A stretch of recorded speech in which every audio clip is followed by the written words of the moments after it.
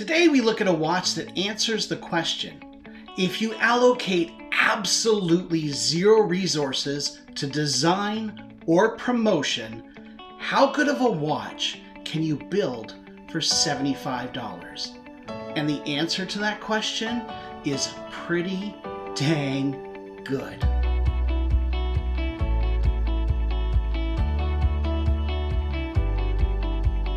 Welcome back to the channel, everybody. My name is Alton. I live in Canada, and for as long as I can remember, I have liked watches. I have always liked watches. I rocked an F91W the year it came out. But it wasn't until about 5 years ago that I really rediscovered watches as an adult, when I happened to buy this little gem here. A simple quartz Timex weekender that I bought for a mere $35 Canadian off Amazon.ca.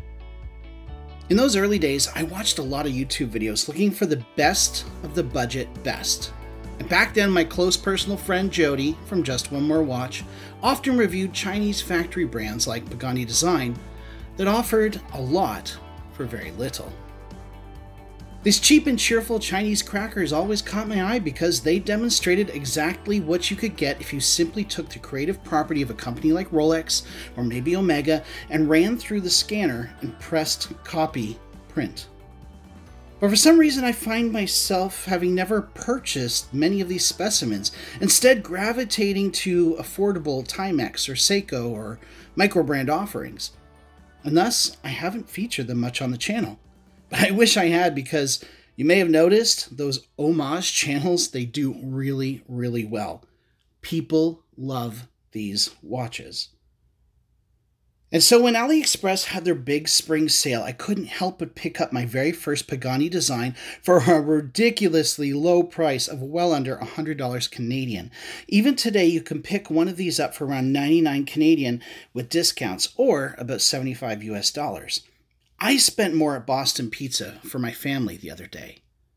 I guess the first question you might be asking is, having waited so long to pick up my first Pagani Design, does it live up to my expectations? Well, it is budget friendly, that's for sure. Utilizing a cheap but reliable VK64 movement produced by Seiko, the Pagani Design PD-1718 Tudor clone is made with quality components. This includes 316L stainless steel for the well-proportioned case, sapphire crystal, and screw-down crown and pushers to give it 100 meters of water resistance. It has a very well-finished solid link bracelet with clever embellishments on the sides, and a clean-looking milled clasp with 3 micro-adjusts. It's held together with screws, which make adjustment simple, and it even claims to employ C3 lume on the dial and a ceramic bezel. The printing is clean, the applied markers engender a feeling of quality, the chronograph is functional, and even the brushed and polished case looks pretty well done, so long as you don't compare it too closely to finer Swiss watches. All of this adds up to a lot of value for money. But specs and materials aren't everything.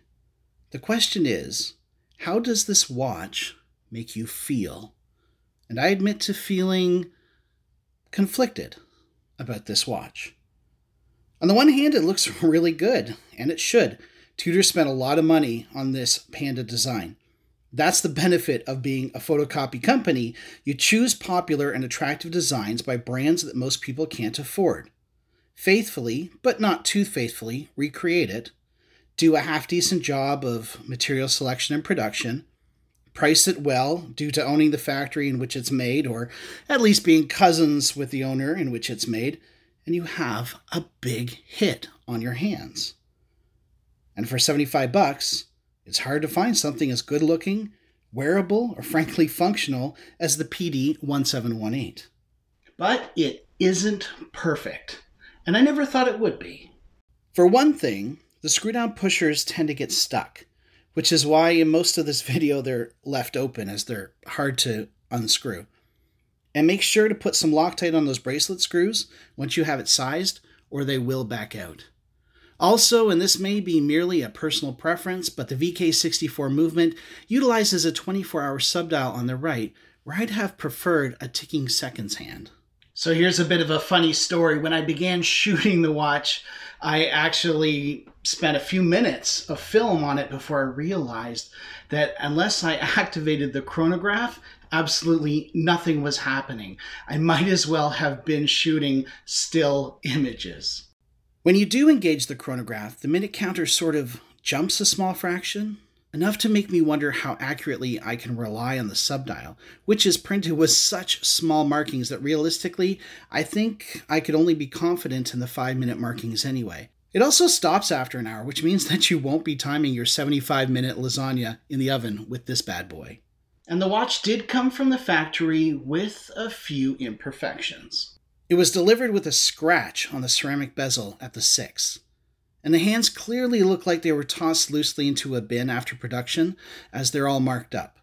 But unless you're shooting macros for Instagram, you will likely never notice. And finally, there's an issue that has nothing to do with Pagani Design, as it is solely Tudor's fault, and that is the large snowflake hand. I know this design is iconic to the brand and remains controversial among enthusiasts, but its flaw becomes apparent when you want to read the chronograph hand and almost 1/4 of it is covered. I guess we just aren't meant to time anything between the hours of 8 to 10. At the end of the day, the real reason I think I feel conflicted about this watch is because I really value the warmth that you feel from the creativity and the ingenuity and the blood, sweat, and tears that goes into a unique watch. Whereas this homage, well, it just kind of leaves me cold.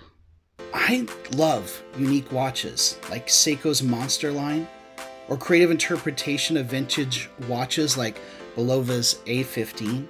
And I really enjoy talking to microbrand owners like LV at Van Banner or Peter at Second Hour or Ivan at Vario. They put so much heart and soul into their design and production that when I wear their watches, I'm left with a feeling of warmth and delight. These watches reflect a piece of their soul, which I simply do not get with the PD-1718. Does that mean you should not buy this watch? Absolutely not. It's a great watch for $75, and I bet it will last for years without issue. And when it does finally give up the ghost, it won't owe you anything. And I also think that there's a place here for those who want to try on Tudor without shelling out the thousands of dollars to do so. Isn't that why they sell so well in the first place? And I bet it would make a great gift for someone in your life who doesn't care about name brand, but just wants a good looking and accurate watch. At the end of the day, I always recommend that you buy what makes you happy. And if this makes you happy, then go for it.